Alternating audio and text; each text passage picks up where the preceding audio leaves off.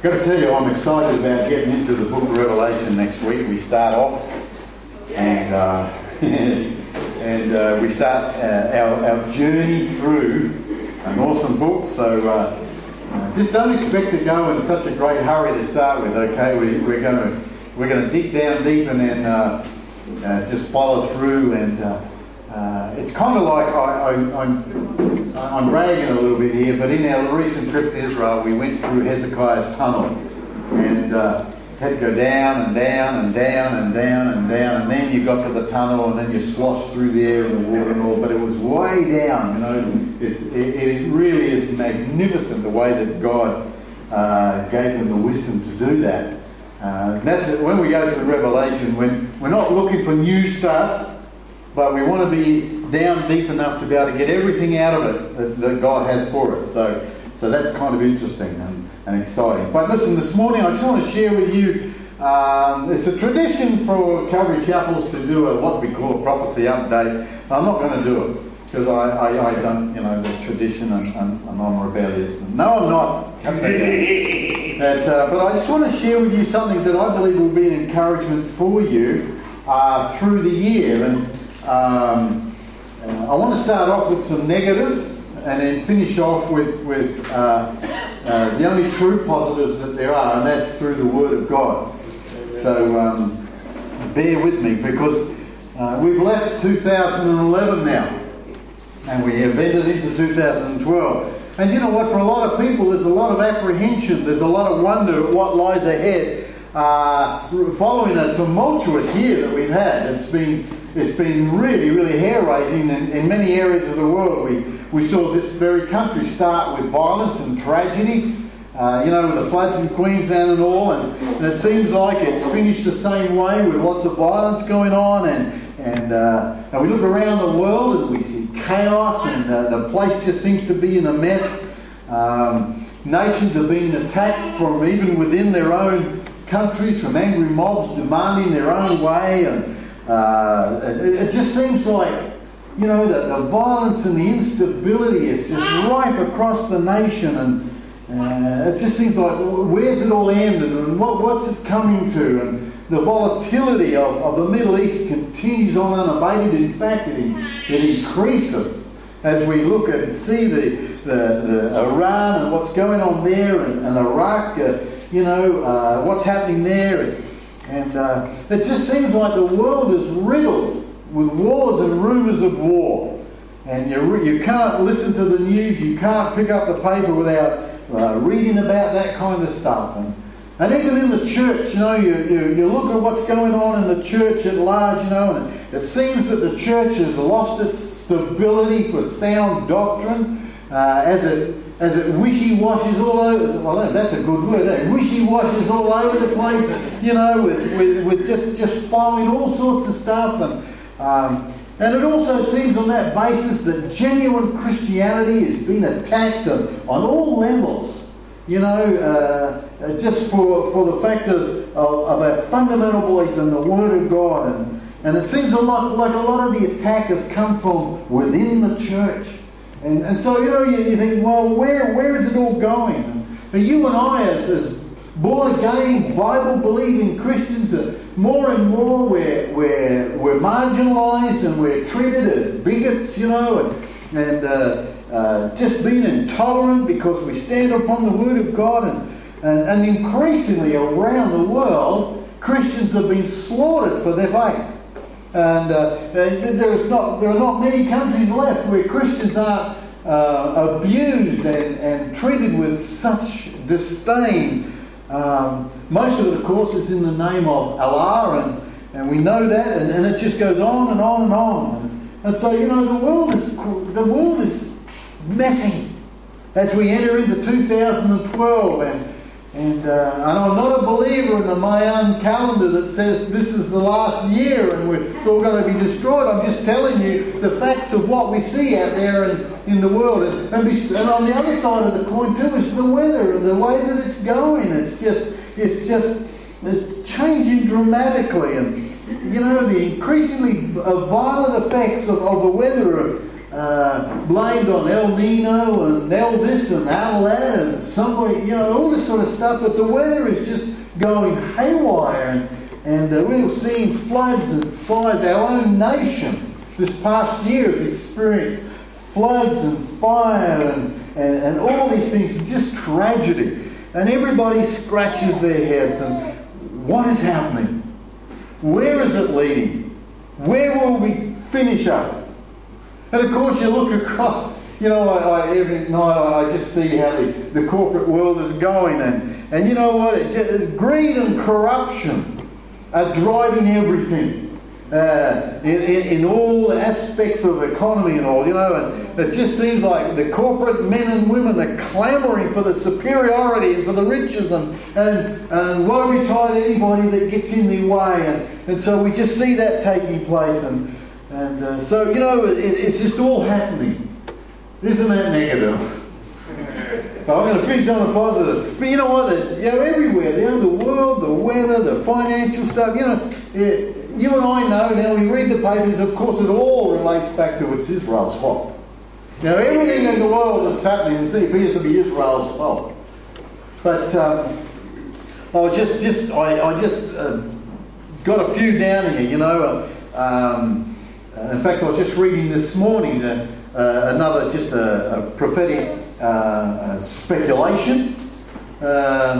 Although the signs appear to be that way, that Iran and Israel will be at war within by the end of January or February, I think it is, and there's going to be a nuclear aspect to that war. We're watching suicide bombers continue to cause horrific carnage as innocent lives die, and then we listen to the powers that be say that their journey into Iraq to release the people from oppression has been a great success, and yet, bombs are exploding, suicide bombers, and people are dying. Many countries are becoming more and more under the control or the influence of Sharia law, and then the law. You look across at Europe, and Europe is an absolute trashed mess, financially and politically, and Russia, of course, with Mr. Putin manipulating all the scenarios so that he can maintain control and take it back under the old Soviet Union that we knew, the Cold War days and all these things. And then there's riots now in Russia, and of course there's North Korea with a change of leadership, but who knows what's going to happen there. And look, other countries, it's just, man, you think, oh my God, I said to Ro when I got back from Israel, you know what, I can't wait to go back to Israel again. And then you look at what's going on, you think, I don't know whether I really want that, just because of the mess that's going on. I was reading about Mexico the other day. That's another country that's imploding. They say that more Mexicans have died since 2007 than all the American soldiers in Iraq and Afghanistan since 2001. All over drugs, all over that industry. The barbarism, the anarchy that's going on in that country, or because of this industry that's going on over there, and so. We look at them and we go, whoa, balloons and all that sort of stuff. We enter into 2012. But take a look at the world. Take a look at the condition of the place. It's a mess. You get my drift. It's, in the natural, it's not very exciting. What have we got to look forward to in the country? And there's a lot of uncertainty. The clock is ticking closer and closer to the midnight hour. But as it does, I want to leave you with a thought this morning that there, amongst all the uncertainty, there is something that is an absolute certainty. It's rock solid. It doesn't change. And as we enter into 2012 as a believer in the Lord Jesus Christ, that's what we look to. That's what we cling to. And it's found in the Psalm. And I just, whoa, I got all that out, got it all off my chest. Now I want to just take you through a Psalm. It's just a glorious, glorious chapter of confidence for us. It's talking about the sovereignty of God. Psalm 33. Psalm 33. I want to share this with you as we enter the new year, and Hopefully it gives us a clear and a proper perspective on the whole scenario that I just painted for you of what it's like out there. But I want us to see the reality as a believer, as a Christian. I want us to get excited about the coming 12 months, should the Lord tarry, and just allow our hearts to be opened up to the reality of this God that we serve. And I've got to be honest with you, as we go through this psalm, it's intended to ignite in us some praise and some adoration and some worship and some confidence in Almighty God, sovereign God. And I pray that that's what it does in you. When we finish this morning, that we'll just go, yeah, we can look forward to what's going to happen because of our God, because of what He is doing, because of who He is, and just get really excited about it. So Psalm 33, and I just want to, let's just start at verse 1 and allow God to speak to our hearts. Now, don't worry about, He might even be able to hear something, and that'll be great. So it says, rejoice in the Lord, O you righteous, that's us. For praise from the upright is beautiful. Praise the Lord with the harp. Make melody to Him with an instrument of 10 strings. Sing to Him a new song. That means a fresh song, a fresh new song. Play skillfully with a shout of joy. The word shout there, it literally means to jump for joy. Play skillfully with a shout of joy. I don't do that because I'm struggling to just even play the chords on a guitar, but you get the drift. We can be so excited. For the word of the Lord is right, and all His work is done in truth. He loves righteousness and justice. The earth is full of the goodness of the Lord. Notice first who He addresses this to. He addresses it to the righteous, the upright. It's not addressed to somebody who doesn't follow Him or believe in Him. It's addressed to us. And then He says, to you who are righteous and upright, this is what I'm saying. So we receive it this morning because a Christian is the only one who can fully grasp what the psalmist is saying here in this chapter. And the invitation is to praise the Lord. The invitation is to worship God. He gives us reasons for that in these first few verses there. He says, rejoice in the Lord, O you righteous, for praise from the upright is beautiful.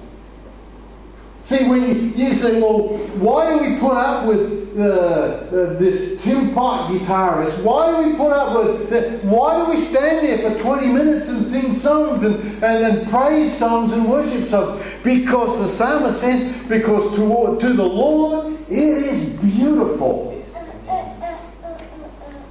To worship and praise God is beautiful. The Hebrew word is naveh. You think I'm pretty cool, huh? I looked it up. It's naveh. And it means it is becoming. It is very becoming of us as righteous and upright to sing praise to God, to worship God. Another word can be used as appropriate. It's appropriate that you and I should be able to worship God and have an attitude of praise before the Lord. Going back further in the Hebrew language, the root word for that is to be at home, to dwell. In other words, he's saying praise from the upright, it ought to be just, well, it dwells within us. It's there. We don't have to come and have a 6-piece band to try and generate something for us to praise and worship God. We can do it without that. You're saying, well, maybe we could. Thanks. No, I ain't kidding. But you understand, it's just letting that praise and worship just it's here. And it doesn't take great things to prompt us to go, Lord, I love you. Lord, you're awesome. Lord, you're powerful. Oh God, I sing to you out of my heart because of your goodness to me. It should be just there. It should be just dwelling in our hearts. That's what it means to be at home. In other words, an attitude that we have. He says, rejoice in the Lord, you righteous.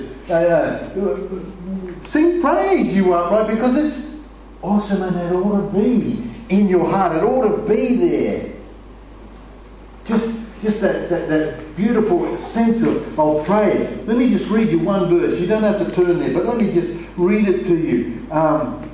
In Psalm 22, I think some of you may know this verse well. It says, "But you are holy, enthroned in the praises of your people." Get it? He's enthroned in the praises of his people. It literally means that we form a throne when we praise God, and he comes and dwells amongst us, dwells in that praise.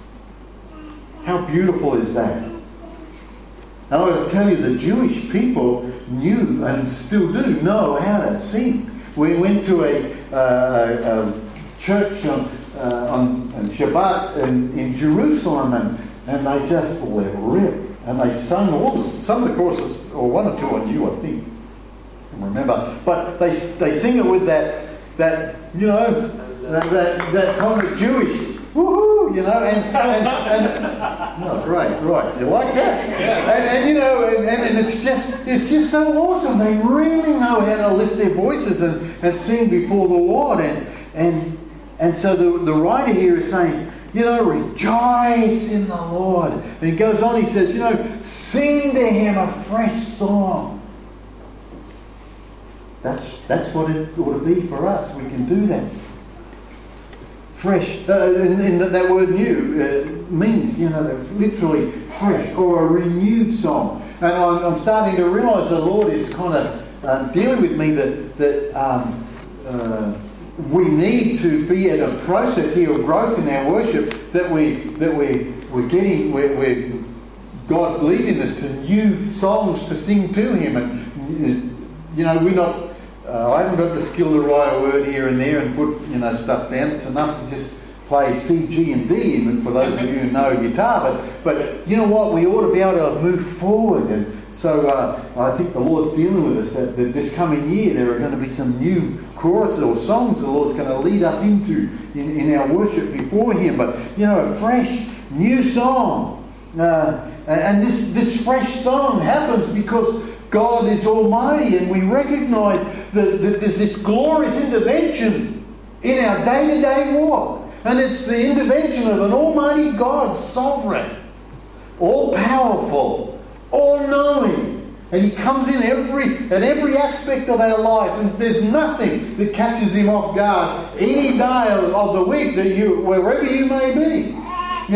When your car breaks down, God knows about it. When you get a flat tire, God knows about it. When something else goes wrong in the house, God knows about it. We still could give Him praise because, oh Lord, this has just gone wrong, but you know all about it. Whew, I'm glad of that, because you're my dad, and you'll make all things right. And so, a situation that may be hopeless, a situation or a circumstance that may be just almost devastating to us, we give praise because He is there. We can give a fresh new song to God because He knows all about it. He knows where we are at that moment.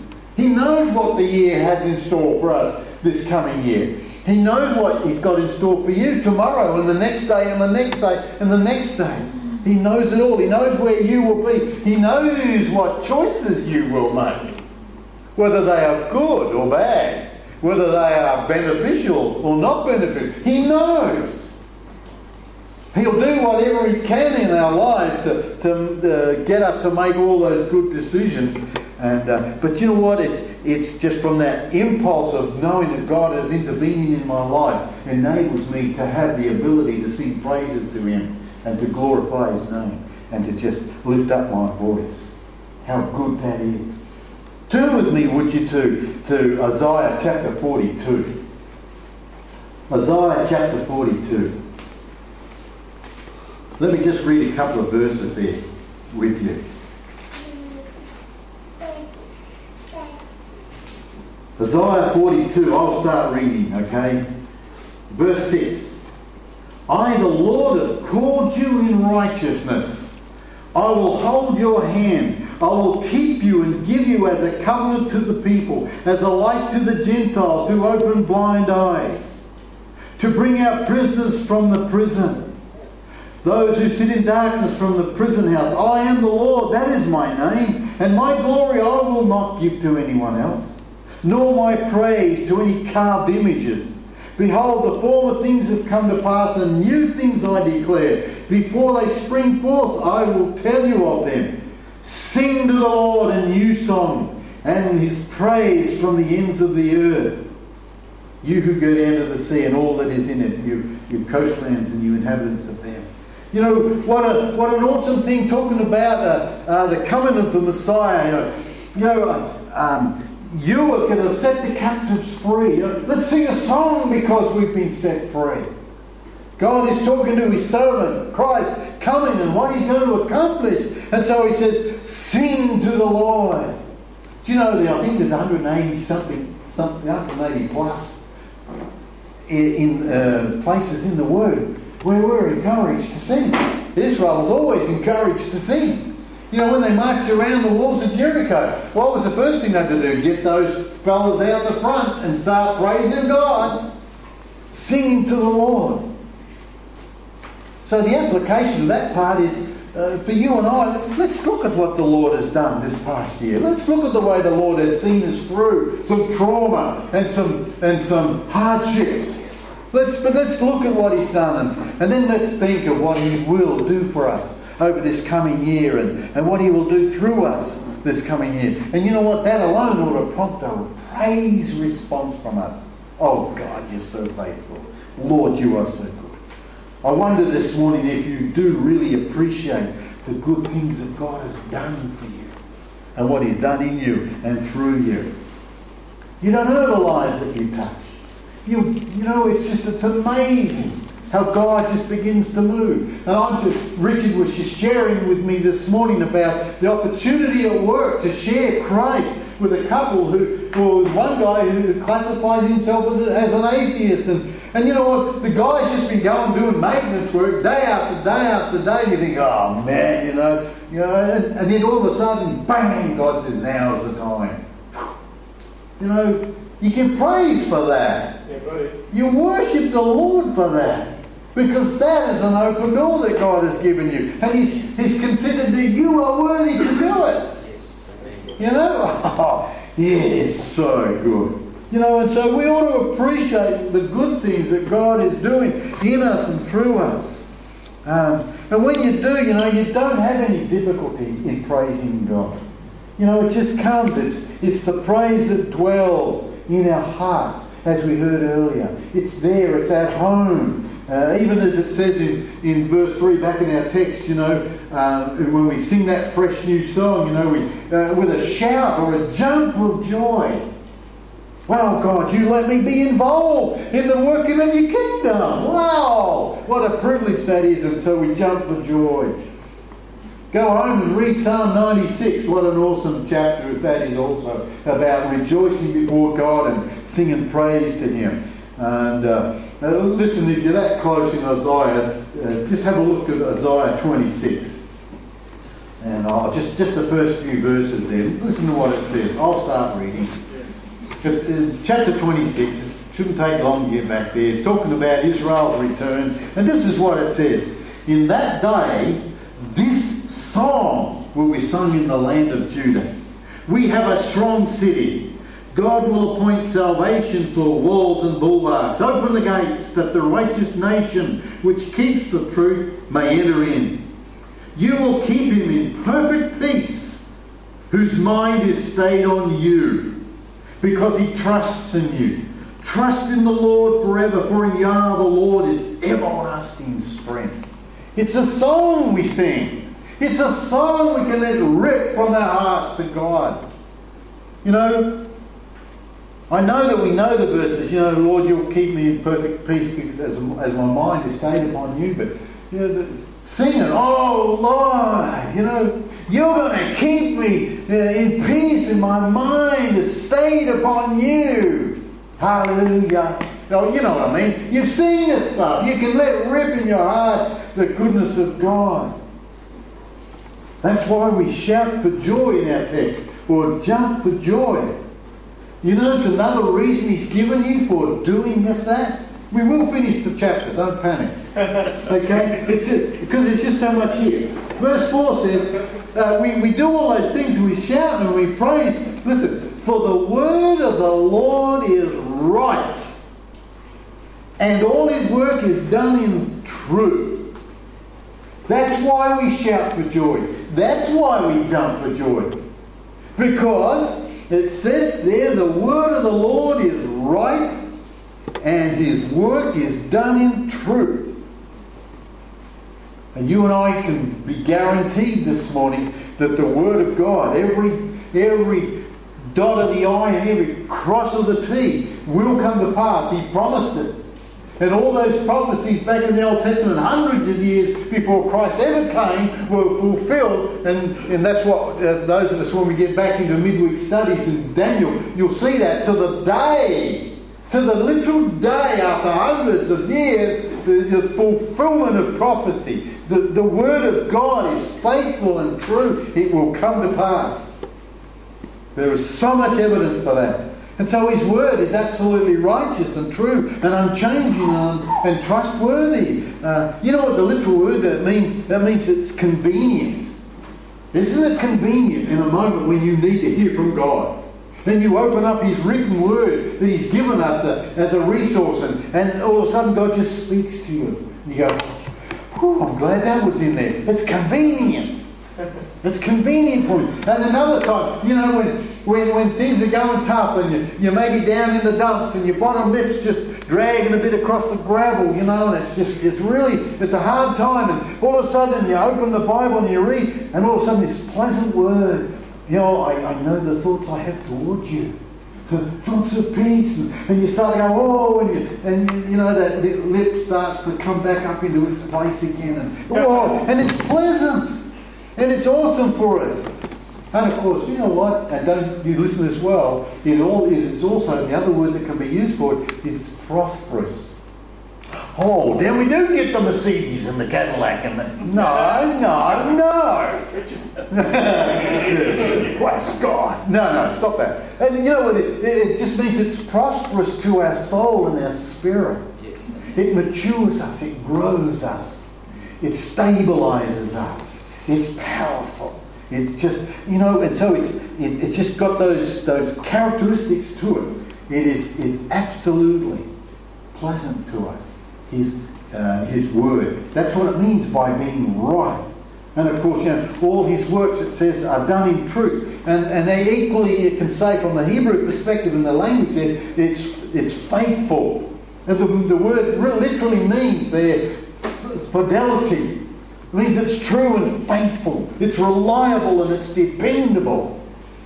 We're talking about the Bible. This is, you know, the Bible, and everybody goes, oh, the Bible. Yeah, it's God's word. He's spoken to us. Yes. The Life Application Study Bible says this: trustworthy. The Bible is reliable because, unlike people, God does not lie, God does not forget, God does not change his words, and God does not leave his promises unfulfilled. Amen. Woo. Well, shut my mouth. We just said it all. But listen to what James Montgomery Boyce says. This kind of brings it back home, you know, where I've got to go, oh, yeah, Lord, I've got to be careful. Because he says this, you know, on the basis of the word of the Lord being right and his word being faithful, Montgomery Boyce says this: how different it is with us. We say one thing and we do another, so that we are inconsistent at best and hypocritical or blatantly dishonest at worst. Because we don't keep our word. But not so with God. God is faithful and true and righteous. His word is spot on. He loves righteousness, it says in verse 5. The earth is full of the goodness of the Lord. It goes without saying. It goes without saying that he loves righteousness and justice. And that's why we know that he will deal with this world and this earth. And he will deal with nations. But that wasn't me. and He will deal with it justly and rightly. And so we learn to rely completely on the Lord by recognising the power of His Word. When we understand the reality that this Word is powerful, it's authoritative, it's true, it will be fulfilled, it has been fulfilled in many parts, and there's a few bits left before we go home to be with Him. It will happen, it will take place. We can put our trust in Him. On that basis, let's jump for joy. Let's sing praises to God. Guess what? He goes on over most of the rest of the chapter there, and he just gives some examples of the power of the Word of God. And I thought it was appropriate because of what I said at the start about the situation in our world, and nation against nation, and also the weather and all. Listen to this. Let's have a look at the word of His, the power of His Word in creation in verse 6 to 9. By the word of the Lord the heavens were made, and all the host of them by the breath of His mouth. He gathers the water of the sea together as a heap, and He lays up the deep in storehouses. Let all the earth fear the Lord. Let all the inhabitants of the world stand in awe of Him. For He spoke, and it was. And your Bibles might have a little word in italics, done. That's just to help you understand, but in the literal it's just, He spoke, and it was. He commanded, and it stood fast. And so, that's the power of God's Word in creation. A Christian knows this and recognises this. And remember, this chapter is addressed to the righteous and the upright. And so we know that, we recognise. And that knowledge of the power of His Word, even in creation, is what forms a solid foundation for us to rest in Him. Well, Lord, you know what's happening. Yeah, but the floods were massive.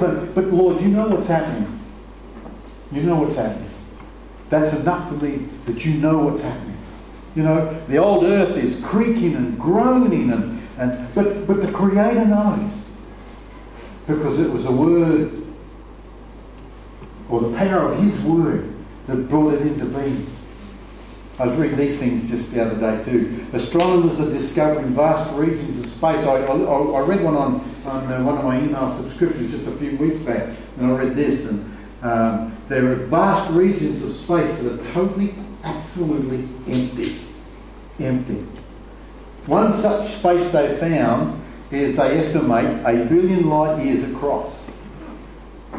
And that is 10,000 times greater than the distance across our Milky Way galaxy. It's just blank, there's nothing there. And I reckon there are billions of huge galaxies like our Milky Way. And so, you know what, it just boggles you. God put it all into place. And He knows it all. I'll just quickly turn here. I'll read this to you, and I'll tell you. O Lord, our Lord, how excellent is your name in all the earth, who have set your glory above the heavens. Out of the mouth of babes and nursing infants, you have ordained strength because of your enemies, that you may silence the enemy and the avenger. When I consider your heavens and the work of your fingers, the moon and the stars, which you have set in place. Oh God, how great you are. And so the power of His Word in creation enables you and I to say, well, the weather, whatever's going on, God knows what's happening. And if our house happens to get flooded, God knows that too. And God will always meet the needs of His people. And He does. In verse 7 it says, He gathers the water of the sea together as a heap, and He lays up the deep in storehouses. It's kind of reminded me of when you had the children crossing over the Jordan, and they backed the water up into a heap and walls, and said, right, I cross over there now. And, looking at that water. Whoa, dude, look at that, just walking across.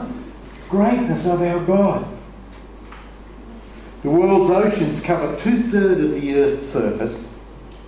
The Pacific Ocean covers alone almost I'm not talking old style because that's what I kind of grasp, okay? 64 million square miles at an average depth of over 14,000 feet. Greatest depth of the Pacific is 36,000 feet. But it says here, he gathers the waters together as a heap. He lays up the deep storehouses. In other words, there's not an inch that he doesn't know what's going on. Wow. God, you're so awesome.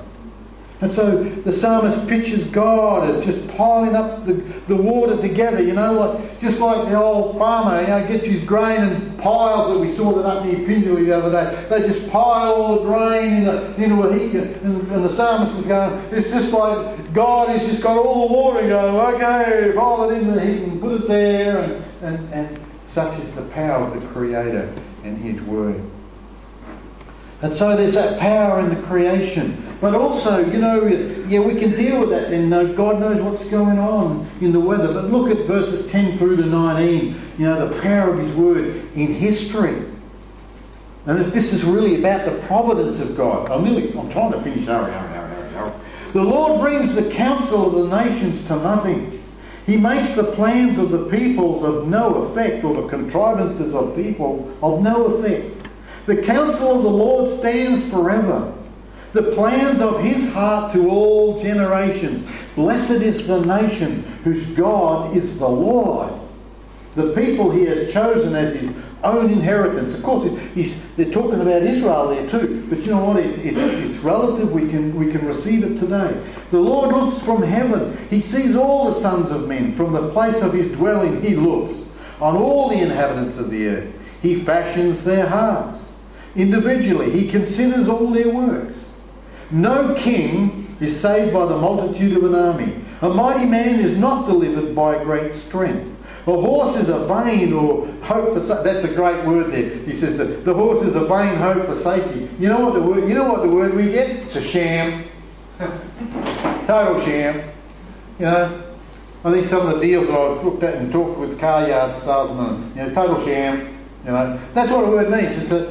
He said, the horse is a vain hope for safety. Neither shall it deliver any by its great strength. Behold, the eye of the Lord is on those who fear Him, and on those who hope in His mercy, to deliver their soul from death and to keep them alive in famine. So, you know what, it's just talking about the divine providence of God. God raises up and He pulls down. We haven't got time, but Romans chapter 13 tells us that God places in authority and God removes from authority. You and I know that. So, you know what, as much as we see people in power that we maybe don't want them in power, God places them in power. And, you know, that's just the way it is. And pray for them. That's what we're required to do. Just pray for them. But it just lets us know that God's in control. You know what? He wanted the powers that be in government for this moment for Australia, any other nation, because God is doing it. It's very clear that God sets up and He takes down. You know, and even those who appear to be the most powerful and the most in control, they are all in alignment with the sovereign purposes of God. They may not recognise it, but they are. And God is working His purposes. You know, go right back to Pharaoh, Nebuchadnezzar, Artaxerxes, and whoever else you want to read about in the Old Testament. They were there because God placed them there for a purpose. We've been seeing a bit of that through the book of Daniel. You know, how God raises up and then pulls down and then raises up and then takes away and then raises up. And He's doing it all. He's in control there. God allows and God causes for the furthering of His purposes. And we just got to know that He's operating in history. You know, people out there are making decisions that they think solely are based on them, and then people go, "Oh, what a mighty!" I was going to say, "What kind of leader?" But you know, what a mighty man or woman you are, and that you make. Yeah, okay, they're making decisions, but God is working providentially to use those decisions for His agenda. Proverbs 19:21 says, "There are many devices in a man's heart, nevertheless, the counsel of the Lord, that shall stand." Whew. So, On that basis, I'll go back to verse 1. Rejoice in the Lord, O you righteous. Jump for joy. Because God is still in control. That's why this, honestly, it's vital. It's so important for us here at Calvary Chapel to align with God's plan and purpose. And not our own. And not go rushing off on a tangent. Not looking out for the flavour of the month that comes across because somebody's wrote a book. And so we go, oh, let's follow this book. Oh, let's follow that. Oh, let's do this. Oh, let's do that. And the next thing you know, it's just a quagmire and people are lost and struggling and in the mud and they're just spiritually speaking and they're just, we will and must align with what God wants for us. And that's what we will do. Otherwise our plans will be of no effect. It tells us here. So we wait upon the Lord and He will guide us. The counsel of the Lord stands forever. The plans of His heart to all generations. The Lord's plans stand firm forever, says the Life Application Study Bible.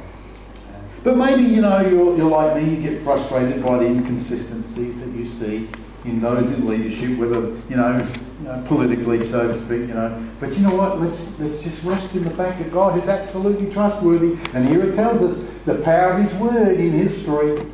God knows what He's doing. He's in control. There's nothing outside. His intentions don't change. They are always just and right, as it says. When you wonder if anyone can be trusted, remember, God is completely consistent. It says here, His counsels stand forever.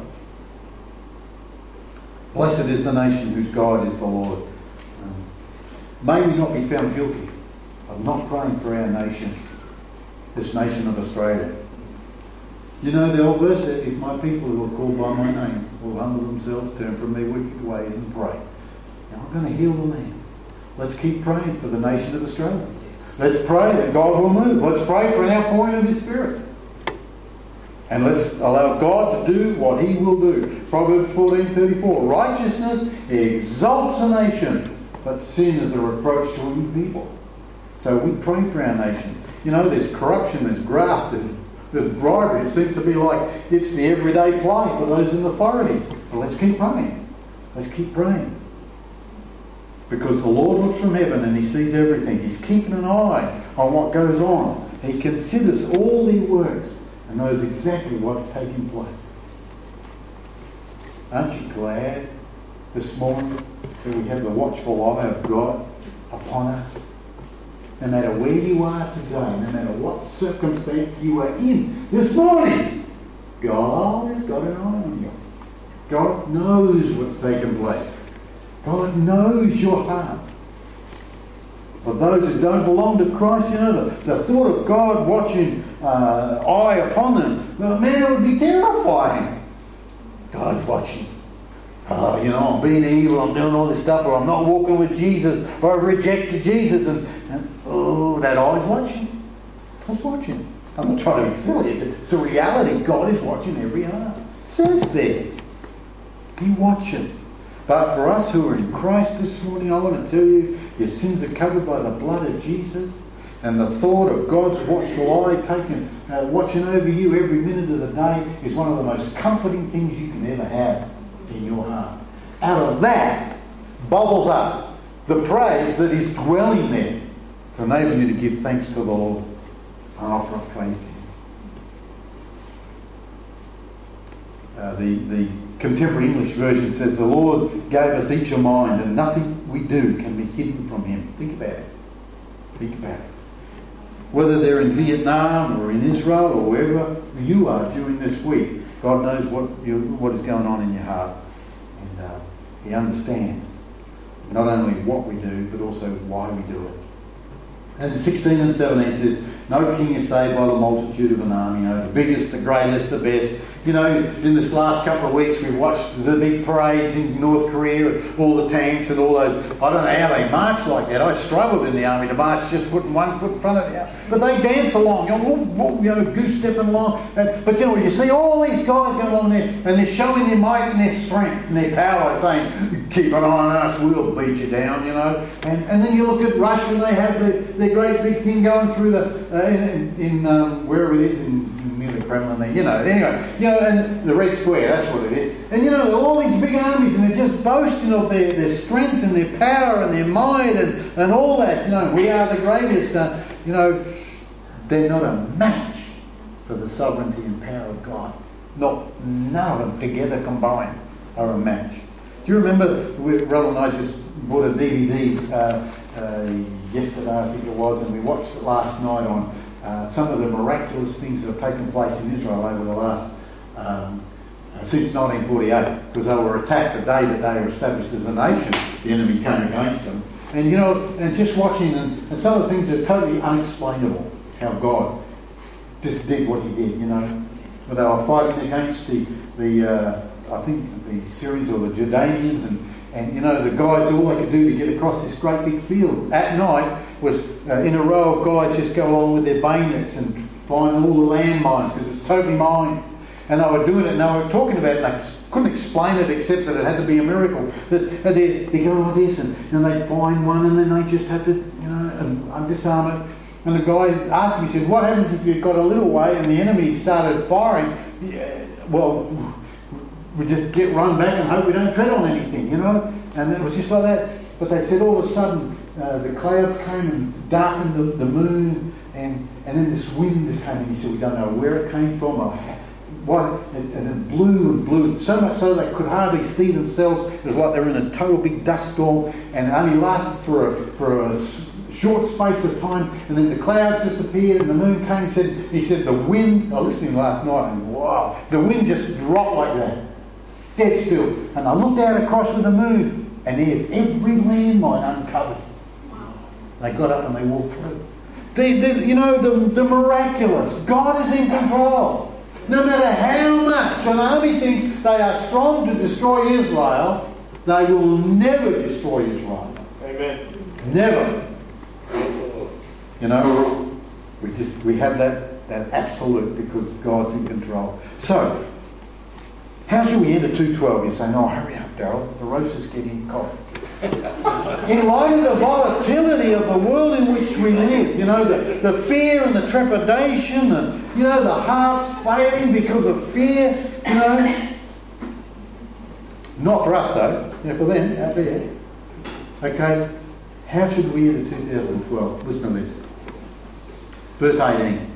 Behold, the eye of the Lord is on those who fear him, on those who hope in his mercy, to deliver their soul from death and to keep them alive in famine. Amen. So, how am I going to enter 2012? With absolute confidence in God that he's going to put some tucker on the table. He's going to pay the power bill, the increased water bill, the increased gas bill, because he just meets my needs. Yes. He's constantly watching over me. I need to trust him. I need to depend upon his mercy every day. I know that he will care for me. Now, we haven't got time, but the riches, the depths of the wisdom and knowledge of God. You go to Romans 8 and read the last portion of that chapter there. It's just, oh God, you're just unbelievable. Any wonder I can stand before you, gang, and loving this family and loving the Word of God and loving the fact that God has dragged me, maybe screaming and carrying on out of darkness, but to be here, to have the assurance that I have today. Our soul waits for the Lord. He is our help and our shield, for our heart shall rejoice in him, because we have trusted in his holy name. Let your mercy, O Lord, be upon us, just as we hope in you. May this coming year, and that word wait there, by the way, is an interesting word. It means to adhere to. Have you ever used super glue and all of a sudden going, I have, it's quite distressing, or you join something together with a super glue and you pick your hand away and the whole thing comes with you. You know what I'm talking about. Yeah, okay, it says our soul waits for the Lord. It means to adhere to. We cling to the Lord because he's our help and our shield. So when you enter 2:12, adhere to the Lord, because that's the only place you're going to get help. It's the only place where you know that you're being watched over and cared for to the max. You know that verse in Isaiah 40, you know? They that wait upon the Lord shall renew their strength. You know, they shall mount up with wings as eagles. You know, they'll run and they won't be weary. The word means to be entwined. So I'm suggesting, if you want to have a great year this coming year, you allow the Lord to bring you in close and be adhered to Him. And allow His Spirit to entwine you into a relationship with Him. That's the only time that I can give you an absolute guarantee that this year is going to be dynamic for you. Any other way, I can't do that. You know, that's the truth. So we're going to put our total reliance upon the faithfulness of God to be our protector. In spite of, regardless of the condition of the world, regardless of what the weather does, we will rejoice in the Lord. We will trust Him. And we will see the salvation of the Lord. Amen. That's what we have to look forward to. I want to finish with this very short little story. It was in Charles Haddon Spurgeon's little commentary on Psalms, the Treasury of David. Now, he had credited the story to another guy called Edward Calamy. It's about a young boy who was at sea during a dangerous storm. And it was really, really, really dangerous and hairy, and the seas, you know, you see those old pictures, you know, you ever seen the TV show of the giant crabbing in the world, you know, and they're, you know, okay, don't worry about it, but it's violent, okay, it's violent ocean, and this, all the passengers were freaking out, you know, at their wits' end, we're never going to get out, you know, and totally disturbed, and they look at this little fella there, and he's just whistling away, and everything's cool. Hanging on, but everything's cool. Everything's okay. He was cheerful. And they went up to this little fellow and said, how on earth could you be cheerful when we're in the midst of all this danger and it's quite possibly we're going to sink with no way of rescue? And he just said to them, my father is the pilot of the ship. Oh no, I just know he's going to take good care of me. You know what? No one who trusts in our God Almighty, will ever be disappointed, will never need to fear, will never need to be apprehensive. No one who waits or has that trust in God will ever be let down. I've got to tell you, we're in for an exciting year. Yes. An exciting year. God is in control. Let's pray. Father, we thank you this morning, Lord, for the confidence that we can have in a mighty God, almighty God, sovereign, all-powerful, all-knowing, everywhere at all times. Our God, our Father God, the one that we can cry, Abba. Lord, we commit this coming year to you. Two ways, Lord. We commit this year to you as a church group. We want your guidance. We want you to direct every step that we take. We don't want to be in a place where we try to steer this to do what we want to do, to what we think is, this is what happens, this is the method, this will work, this won't work. But Lord, we just want to be trusting you. Because you are in control and your word is powerful. So Father God, as a church, we just submit ourselves to you this morning. Lord, as individuals, Father, every one of us is taking steps, different stages, different places, different environments. But Lord God, you know our hearts. You told us there that you fashion or you mould as a potter our hearts individually, and you consider all our works. That Lord, each one of us opens our heart and lays it bare before you this morning. You know us. Lord, would you look upon us and determine to work with us and in us and through us this coming year. that we might entwine ourselves with you, be adhered to you through Jesus Christ, and so have the full expectancy of a watchful Father over the ensuing 12 months. Lord, we thank you that you're in control. It gives us confidence and comfort, enables us to rest in that knowledge. So, thank you so much. Lord, we commit this coming week to you. We pray that you'll guide our steps, you'll be with us in all that we do, wherever we go, whatever takes place. May we never lose sight of the fact that our God is an awesome God. He reigns from heaven above. He rules in our hearts, and reigns in our hearts also. And that we can just trust you for all. Continue with us in fellowship here this morning too, Father. Thank you for the time that we've had to study with you, your word. We ask it and present it in Jesus' precious name. Amen. Amen. God bless you. Have some fellowship, some coffee, some bickies, I think. And